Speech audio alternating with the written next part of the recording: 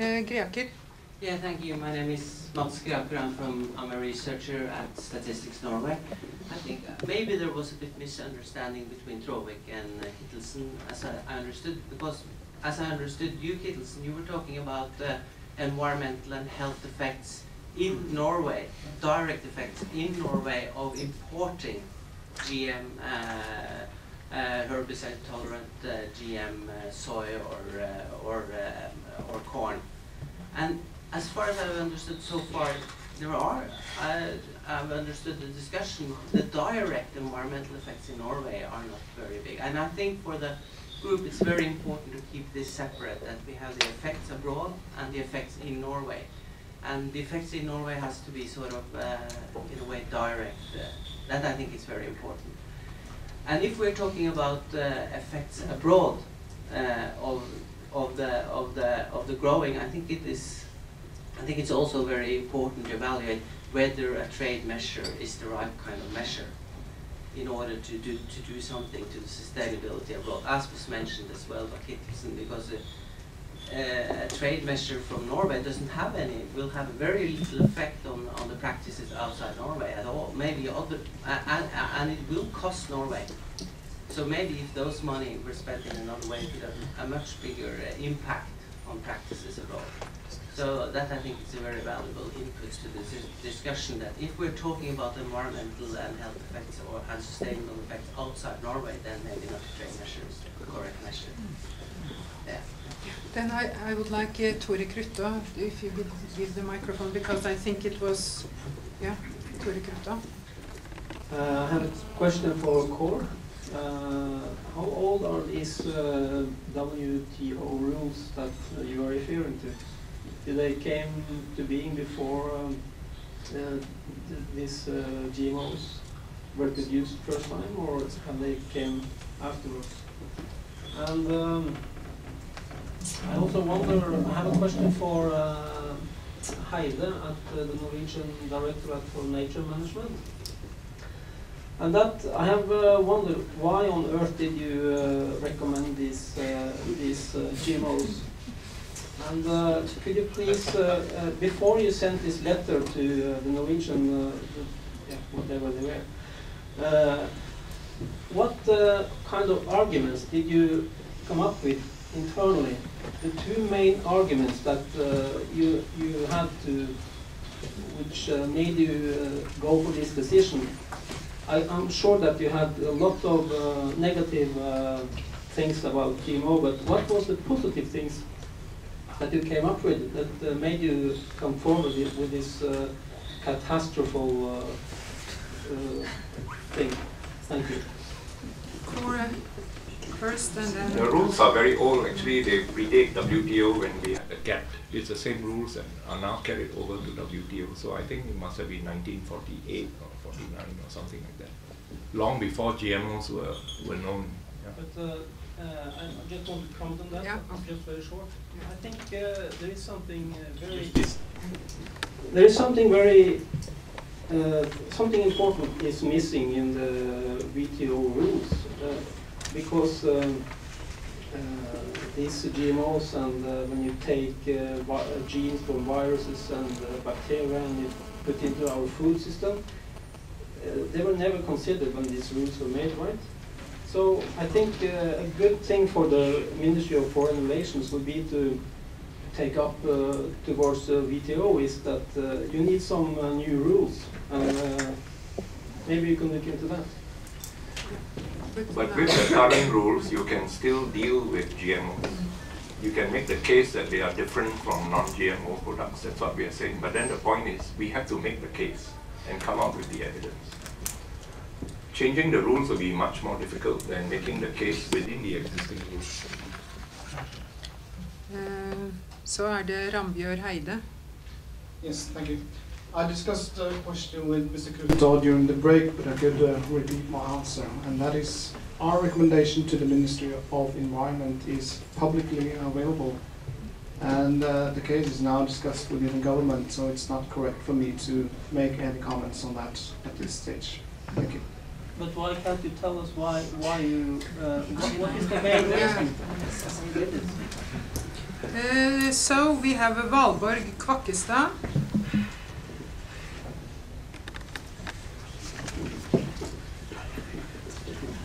Hi, my name is Valborg Kvakkestad. I'm from the Norwegian Institute for Agricultural Research. And I just have a comment on how we decide whether there are no risks for the environment or health or not. And there we have like a Norwegian system that's turning into like the Scientific Committee for Food Safety. If they conclude there are no risks for health and environment, it's then decided that there are no risks for health and environment in Norway, or is it more open for different inputs? And also I think when you're going to decide whether there are risks for health and environment, it's not a purely scientific issue. It's also a value issue, because what's a risk is a value. What you perceive as a problem or not is a value issue. It's like when Norway should kind of decide, are there environmental risks? You should include other persons than scientists in this process, and more like the Norwegian Biotechnology Board and or the general public in this, when making these assessments. I regard that more as a comment, Kvakkestad. Then I have Thomas Bøhn and Voslef Eide. I would like to mention the German ban on MON 810 BT maize. That maize was approved in Germany in 1998 and later re-approved in 2005. And being a researcher with Daphne Magna as a model, the tests that showed no harm for these approvals, it was a 48-hour test with adult Daphne that had perfect food and lived in the laboratory and were fed for 48 hours with pollen, BT pollen from MON 810 maize. The size of a pollen from maize is 90 micrometers, and Daphne Magna has a maximum size of food particles at 50 micrometers. So it's not possible for the animal to eat on the pollen, and it would survive almost everything for 48 hours anyway. But in 2009, it was a ban on MON 810 maize based on a couple of laboratory studies that showed negative effect on survival, growth and fecundity. And one of these studies came from our lab in Tromsø that showed a significant decline in survival and also growth and fecundity effects. The German government, they decided to have the ban not because of real harm but potential harm, arguing that Germany had a precautionary approach and a potential harm was better to use to ban MON 810 than to wait for the real harm. I think it's very interesting how the scientific community has responded to, for example, the article that I was the first author on this BT maize. It has been heavily criticized, and for example, it is a peer-reviewed article in Transgenic Research criticizing that article, saying that how can they conclude like they do when they have not measured the amount of BT toxin in the feed? That is a pure lie. We measured exactly the amount of BT toxin in the feed. It was 67 plus minus 27 nanograms of BT toxin, Cry1AV. So that is one thing that was criticized. Another was that we measured survival over 42 days in the experiment, and they recommended that it should be only for 14 days or maximum 21 days. If you look for survival, you would like to have a long-term study, not a short-term study. So I think that it's quite interesting to see how the scientific discussion go on around these issues. I could also mention that among these maize varieties that the Norwegian government have not been able to conclude on, the other one, Terje mentioned the NK603, the other one is the T25 maize. It is resistant to both glyphosate and glufosinate ammonium, which is a chemical that Norway is not going to use and the whole Europe is going to ban in the future. It has been banned for a long time except in a little bit of apple production in Norway. So I find it a bit surprising that it's not picked up by more or less everyone, that it is serious risks with these two maize varieties. Thank you. Would you like to comment on that, or you just I think just take the notice. next? Yeah. And then I have Oslev Eide.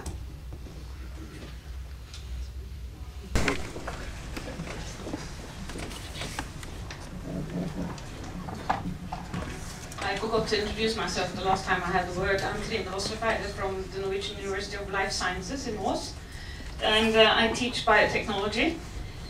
To the last comment from Genetics Center, this BT toxin and all the BT products that are on the market are so complicated that when I teach my students, I ask them to do a whole thesis on that subject, because the literature is vast.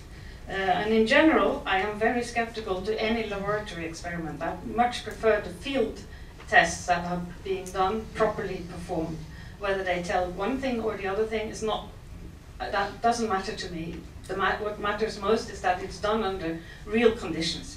Well, that's not what I wanted to talk about. I wanted to raise the question, since I have also worked in the Ministry of Environment a long time ago when the gene technology law was brand new. I know a little bit about the discussions that go on between the ministries on whether to say yes or no to applications that come from the EU. And the Ministry of Foreign Affairs at the time were very concerned about our European Economic Agreement. And that if we said no all the time for this or that reason, that could jeopardize the whole EA agreement. So at that time we didn't discuss WTO that much, but the relations to EU, I would like to have the comments on the current situation on that. Would you like to go for that, Kittelsent? Well, then, shortly, that is, I don't know the details, I'm not directly involved, but I understand that there are, we do have for one thing, we do have a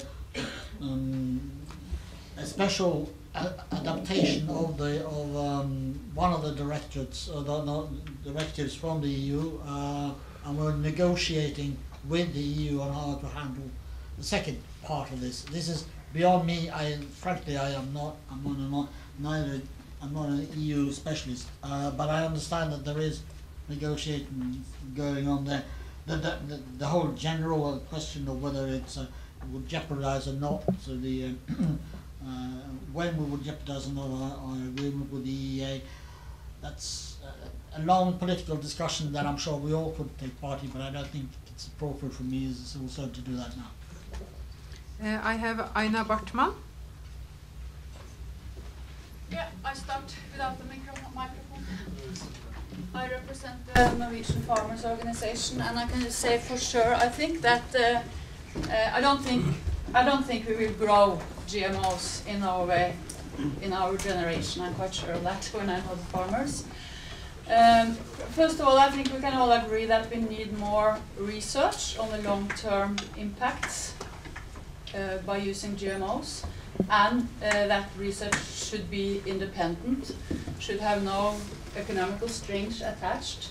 And so we are very happy that we have GENAC in Norway. So we are important, in that way we are important. But I think this a bit confusing debate is whether we as Norwegians should be forced to operate with double standards.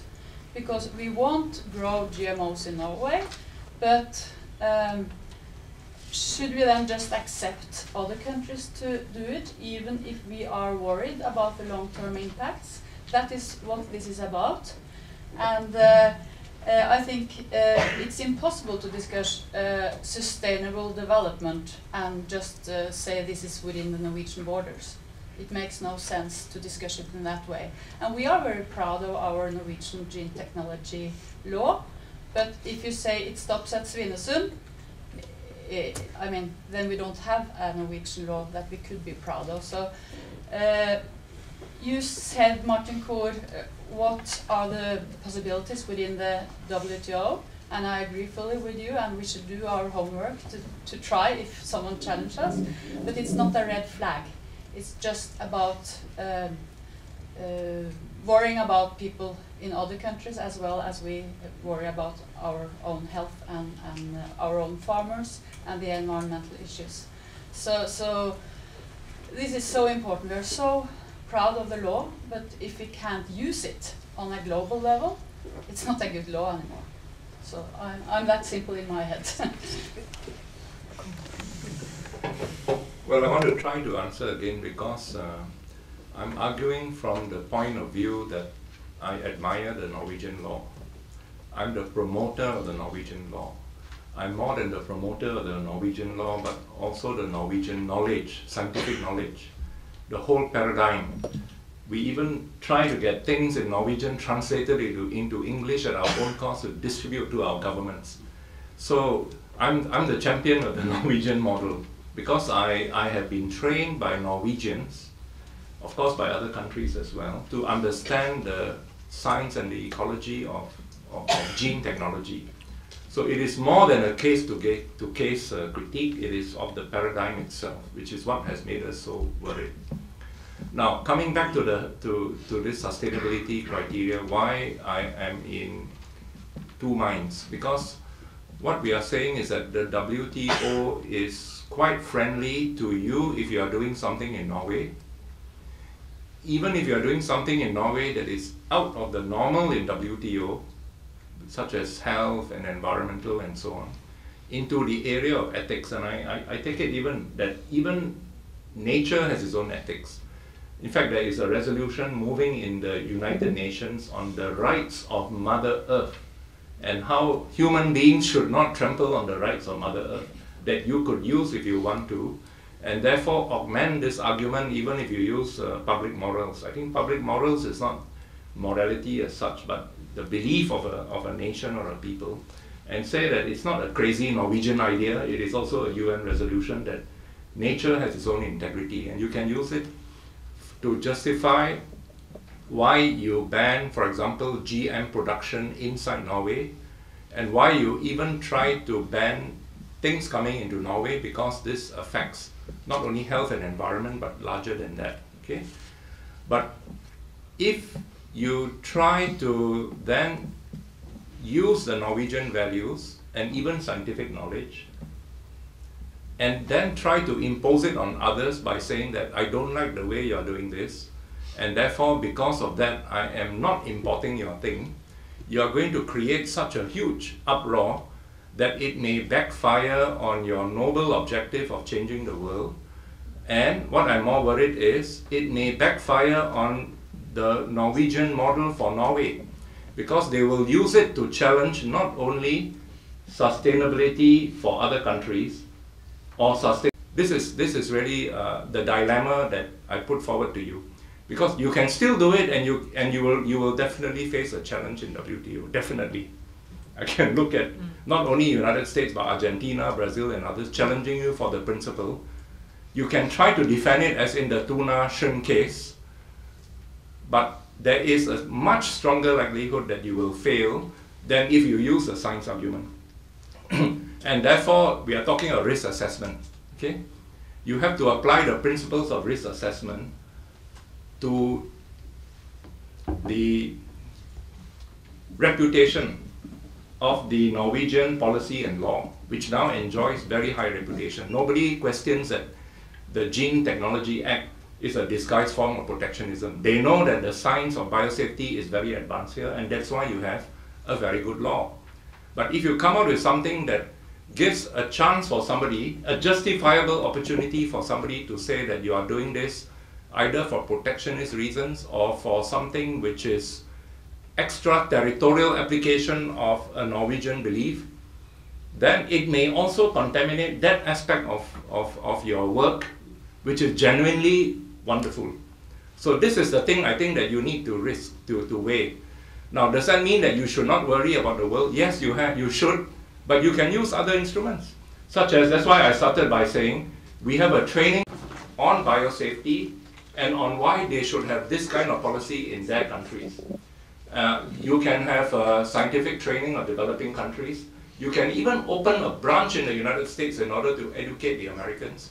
And you are probably going to be much more effective using those instruments than the trade instrument of import and the rationale that you are using for spreading sustainability to Africa or Brazil through the trade measure route, which you should do through the, for example, if there's NORAD or the Ministry of Foreign Affairs that is going to give grants for Norwegians to help train people in developing countries on the Norwegian model of biosafety. That will be far more effective than using the trade measure. Thank you. I think that Voslev Eide raised a quite important issue compared to what you were saying about risk assessment. Trine, did I understand you correctly when you say that you didn't acknowledge lab tests like this compared to field trials? Because I thought that was rather revolutionary thoughts. I know. I will say a little bit more about it.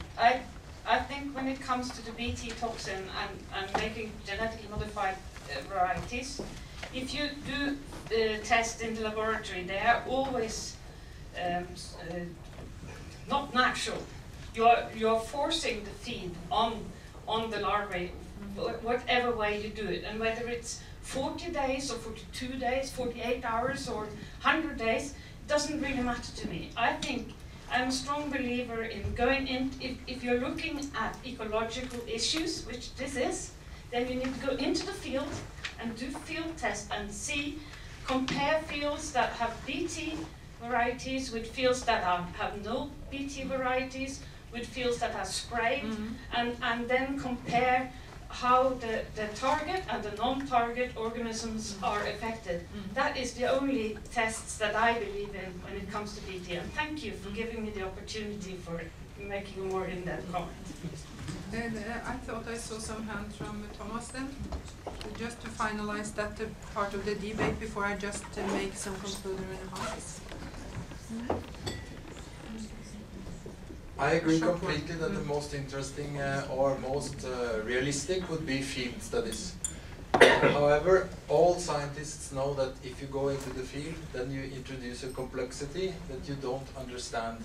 So if you want to understand mechanisms and what really happens, then you have to go into the lab and you would like to go into the field.